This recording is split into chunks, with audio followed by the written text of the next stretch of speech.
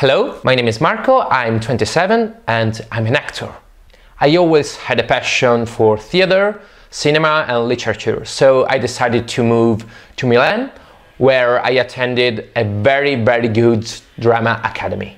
Basically, in winter I play my own shows in schools, where I try to pass down my love for Dante's The Divine Comedy and other Italian authors. In summer, I usually go around Italy along with other actors with the Poetry Menu, which is a project of street art whose aim is to spread out culture with a very bottom-up approach. Little by little, the project has gone further. So this year, we'd like to offer poems for free. The idea has come up to my mind when I realized that I want to share the emotions I felt when I first read or listen to a poem. People often don't like to dedicate so much time to it. So I decided to steal a few of their time. But I don't want to bother you. Now watch the video of the project. I really hope you're gonna like it. Enjoy!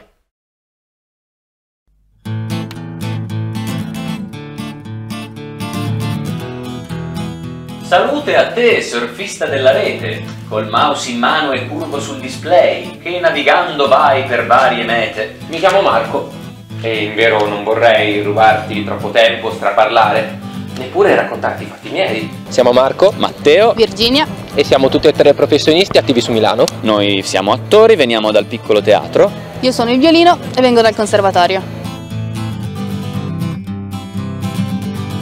Davvero non ti par di ricordare quell'infelice e secca affermazione "con la cultura non si può mangiare"? Devi sapere che un gruppo di persone, di attori, a questa frase roboante ha colto al volo la provocazione. Così abbiamo aperto un ristorante dalle pietanze italiche e straniere che per l'Italia vaga itinerante. Insieme ad altri colleghi abbiamo deciso di creare questo progetto che si chiama Il Menù della Poesia. Noi in perfetta tenuta da camerieri ai tavoli dei ristoranti offriamo un menù di poesie, voi ne scegliete una e noi la recitiamo per voi. Con un crepitio che dura e varia nell'aria, secondo le fronde più rade, men rade, ascolta. Ma i nostri cibi non son portate vere, bensì poesie, che fanno da incentivo a rinfrancar lo spirito e il piacere. Mentre tu ceni o fai l'aperitivo e ristori lo stomaco e il palato, ti proponiamo il nostro digestivo. Il bel gelsomino, la vaga giunchiglia del nobil destino, gelosi ne fur, d'invidia il cocomero diviene maggior. Tu scegli dal menù e in un sol fiato puoi degustare un buon componimento finché il tuo godere sarà saziato. Questo particolare nutrimento dell'anima va dai sempiterni Dante, Leopardi, ricchi di ardimento, Agli autori men noti e più moderni, a quelli un po' più esotici e foresti, così che il nuovo al classico si alterni. Tutti i piatti che ci verranno richiesti possono essere conditi dal violino, con il brano che ai versi più si presti.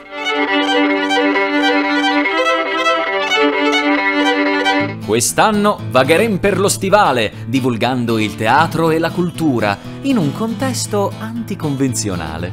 gireremo con un reporter per fare un film documentario su questa esperienza. Io sono Alessandro e faccio il giornalista. Ristorati al menù della poesia. Per non essere gli schiavi martirizzati del tempo, ubriacatevi, ubriacatevi sempre! Well, I do hope you now have understood a bit more about the poetry menu and what pushed us to do it. Before leaving, I would like to give you just a couple of tips. Never, ever, I say it again, never, ever let you judge your own interests. If your schoolmates tell you, let's say, they find history boring, okay, but that does not mean it cannot be interesting to you. So please, please, please keep to follow and to cultivate your passions. Forget what you're used to thinking about literature in schools. If you, like me, have the luck to find a very good teacher who is able to show you the beauty lying behind poetry, that's cool.